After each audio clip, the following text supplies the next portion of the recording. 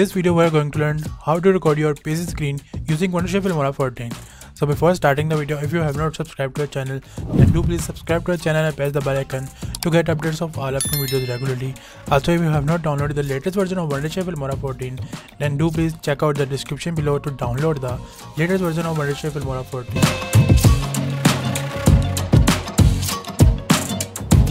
So here is our Filmora 14. To record your screen, simply go to the record option, click on the record button, and there you have the three options: record from webcam, record from PC screen, record a voiceover. If you want to record your webcam, your camera footage, then simply go with the record from webcam.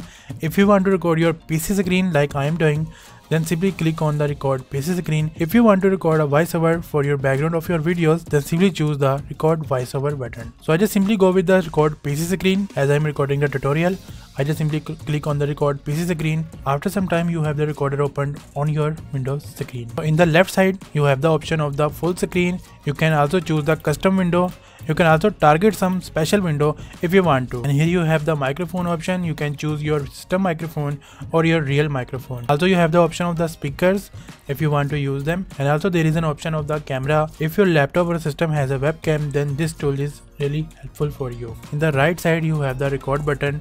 So first of all, simply go to the setting tab, and under the setting tab you have the large variety of settings that you can use for your video recording. You can also set up the name of your recording. Also there is an option to set up the location of your videos that you are going to record from using screen recorder. And here comes the most important setting. If you want to record some high quality footage, then simply go with the 60 fps for the smoother experience. But if you want to follow the industry standards, then simply go with the 29.97 fps. Also don't forget to choose the quality higher for the best experience. Also please don't forget to turn on the graphic acceleration for higher quality videos. Now it's time to click on the record button. I just simply click on the recording button.